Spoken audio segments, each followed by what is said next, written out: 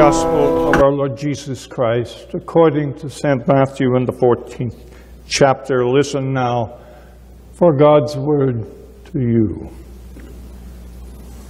Immediately Jesus made the disciples get into the boat and go ahead to the other side of the sea, while he dismissed the crowds.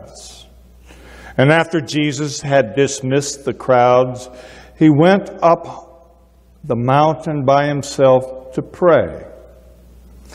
When evening came, he was there alone. But by this time, the boat, battered by the waves, was far off from the land, for the wind was against them.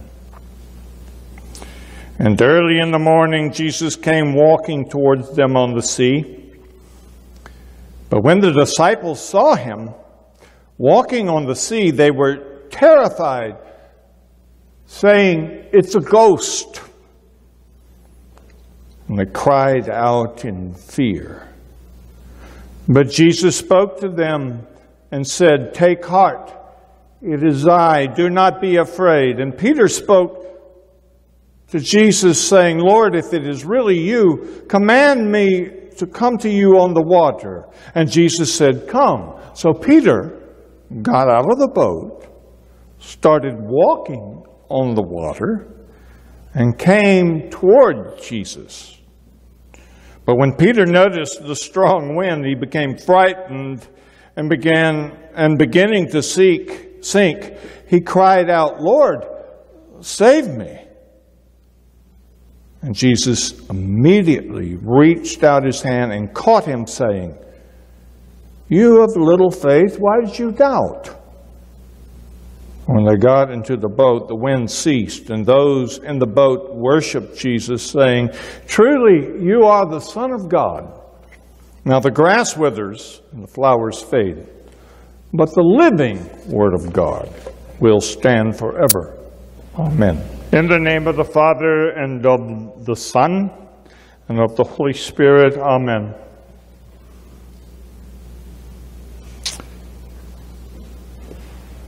It is a place for a perfect storm. This Sea of Galilee. I would call it a sealet, because it's only 13 miles long and 8 miles wide at the widest point, or just a little over 100 square miles.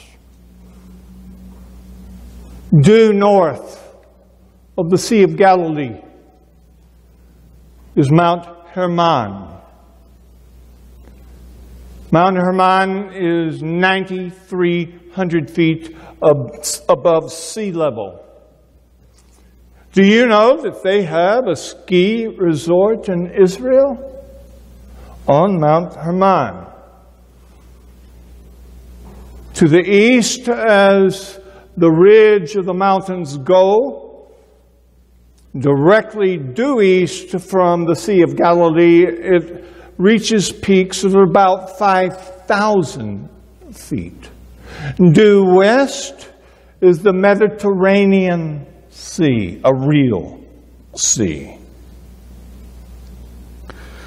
And it's interesting to note that it is that place for violent and sudden storms, because the cold air from Mount Hermon creeps down into what is a valley, a gorge in a sense, that the Sea of Galilee is 700 feet below sea level. That's 10,000 feet difference in elevation. And that cold air at night falls and sweeps down, and from the east it comes, and from the west it meets the moist air of the Mediterranean Sea. And if you watch the weather people, you know that is a place for great storms. That's the setting. Now, the other setting I would mention is that the disciples have been given authority. Authority to cast out demons, to heal the sick, and other infirmities. They have stood with Jesus by him in feeding of the 5,000, which was last week's lectionary. They also are the gatekeepers, the ones who decide who gets personal contact with Jesus and those who do not. We all know the story of the little children, the parents pushing the little children forward to sit at the knee of Jesus so Jesus could hold them, and the disciples come across like gruff sounding bears. Get these children out of here. And Jesus says, do not discourage, for to such belongs the kingdom of heaven. The disciples, I would say, feel now that they are special, invigorated by authority, invincible, made invincible by God's blessing. And I suspect that they believe that in the great kingdom that is to come, one would sit on the right hand and the others would sit on the left if James and John have their way, arguing about who gets the seat of honor in the great coming kingdom. But you know what? The forces of nature just don't care. The forces of nature do not respect the rich or the poor, the elite or the ostracized, the learned or the not so learned, and all of us who fall between those parameters. The earthquakes do not care who your daddy is. Tornadoes don't care who you know. Hurricanes don't care how much your bank account holds. And fires don't care your socioeconomic class nor your political leanings. Just ask the people in Maui. Storms come in spite of who we are. I do know that we can learn things from these events. They teach us that the power we assume we have that is so great is so minuscule when compared to the power of nature. We cannot control the storms. We simply ride them out if we are able. I know the power of storms on the sea. In 1974, I was in the northern North Atlantic.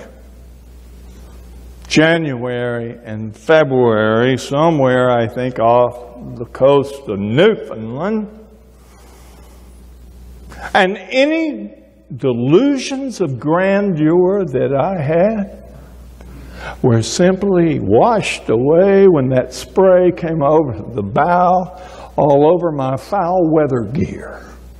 I was so small in comparison to 30-foot swells. Or something most of us can relate to or will one day. We're so healthy, vigorous life, then all of a sudden we find ourselves in hospital beds, dependent upon other human beings to help us. I don't believe God sent the storm to put the disciples' growing big head in line with God's will, to teach them a lesson.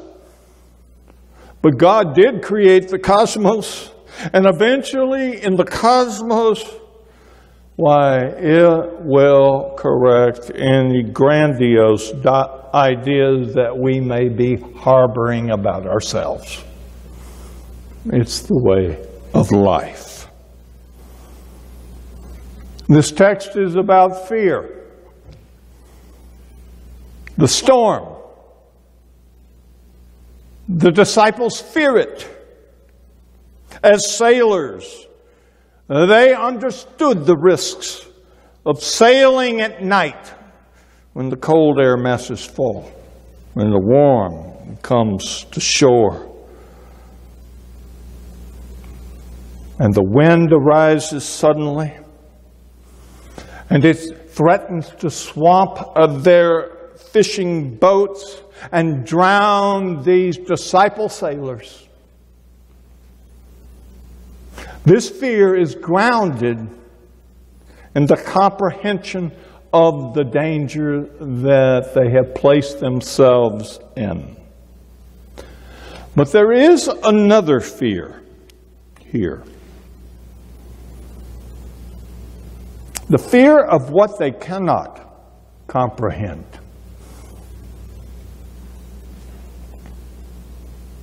It's a ghost. The Greek word here is phantasma, from which we derive the word phantasm. Even, I think, a movie was made, a strange movie, in fact, Phantasm. It's a frightening thing for them to see.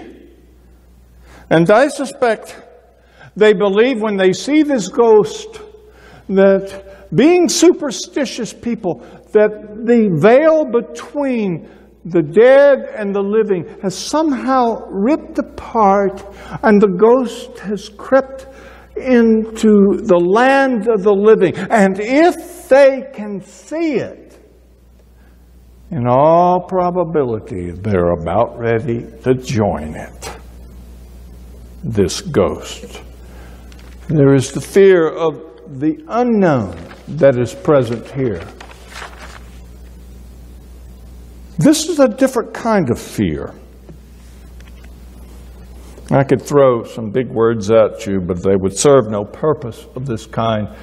Existential angst or some Kierkegaardian kind of language, but it's a fear without a name. It's a fear that we cannot comprehend. We cannot put our finger on it. It's a fear that words do not accurately describe.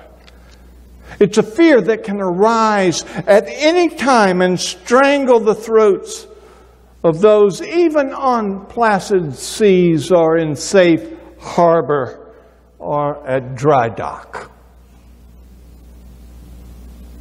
It's a fear about our destiny.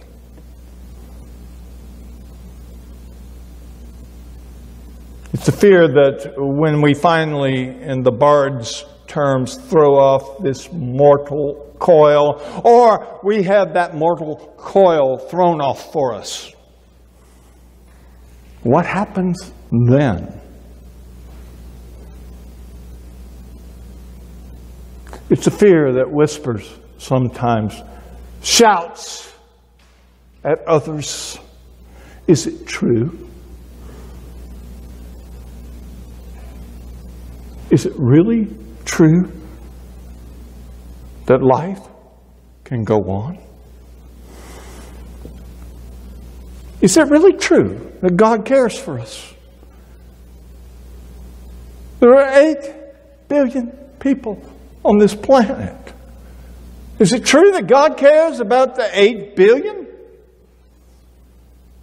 Or are we just fooling ourselves?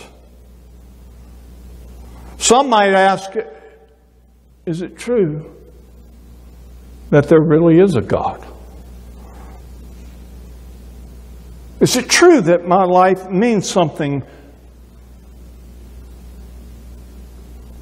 more than just the few who know me? Is it true that God is love?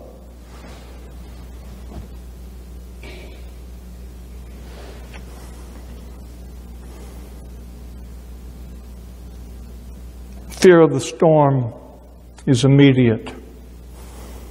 Fear of destiny and meaning is lasting. Both are characteristics of being a human. One is for survival often, and the other, why, that transcends just mere survival, doesn't it? It's so existential, isn't it? Now, we know that story. We learned it when we were this small. Jesus is walking on the water, doing what seems to be impossible. I can't explain it. I don't know if he was hopping from crest to crest or slithering from trough to trough. I think it serves no lasting purpose for me to try addressing those things that defy what I know as physics. But Jesus' words are addressed to the disciples in their fear of both kinds. Take heart. It is I. Be not afraid.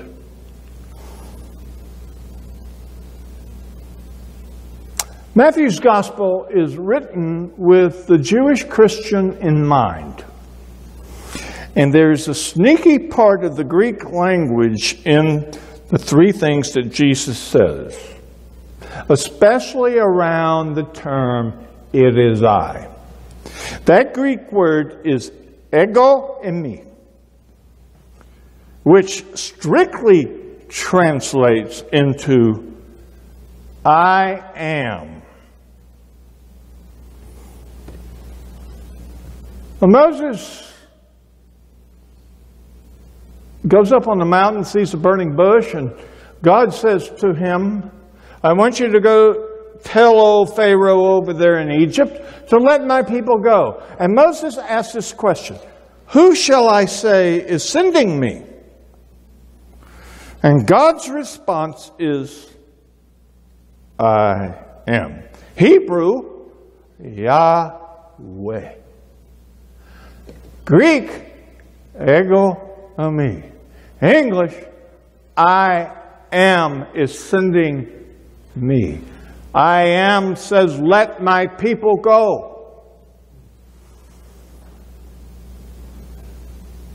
And that is the divine name of God.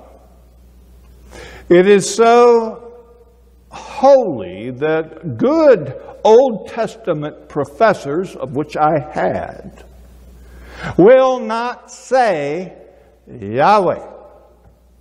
They always say Adonai, Lord. So whenever you read Lord, that's Adonai, but it may have originally been Yahweh. They cannot say that name. I am, Jesus tells them. The Jews would have understood. I am the God of eternal presence. Take heart. I am.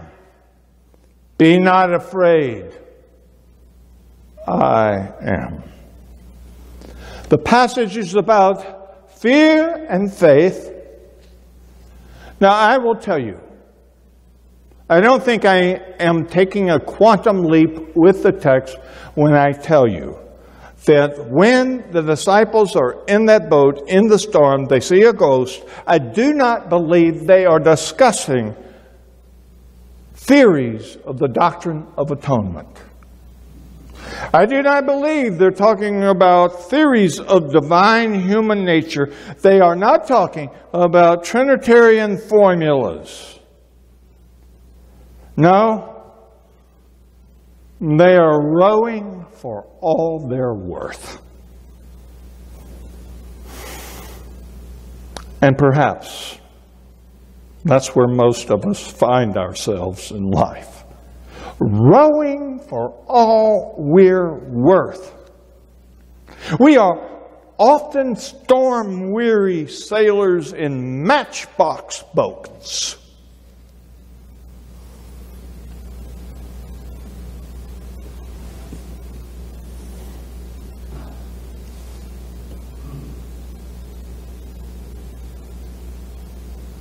I find comfort in identifying myself, my own self, with most people. I think that is the good news for so many of us. We need to know that I am is there. Lord, I'm rowing as fast as I can, and yet I still find fear, Lord. And sometimes I think, regarding these, the kind of fear that we just can't get our hands on or don't have the words to describe, perhaps that might even be the movement of God in us, telling us to wake up. You cannot live your life dictated by your fears. Your fears will enchain you. Jesus says, why did you doubt? I don't think he's chastising so much as pointing out that it's a choice. He's reminding us that the storms in life will come and phantoms will appear. But we cannot live a fulfilled life if our fears dictate to us the roads we travel in life.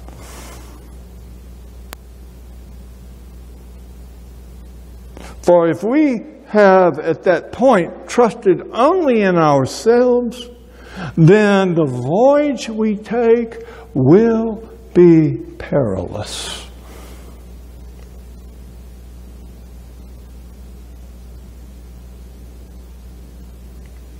Jesus is asking,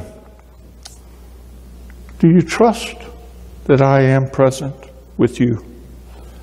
Do you trust that I will never forsake you? Even until the close of the age, as it says in the Gospels.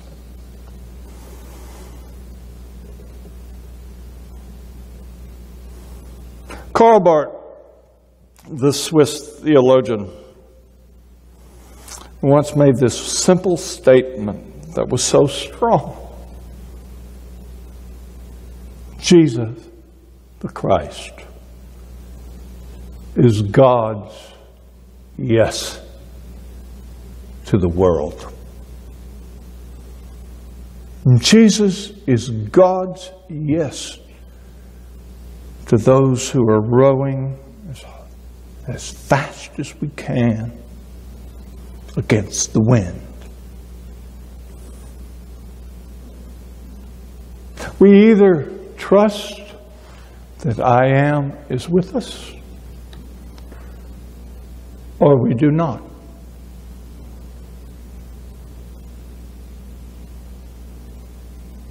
It is a choice, you see. But this Jesus, who comes to us at strange times and strange places, is someone we welcome aboard. And that makes all the difference. In the name of the Father, and of the Son, and of the Holy Spirit.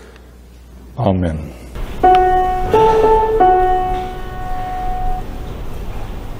I will rise and go to Jesus. He will embrace me.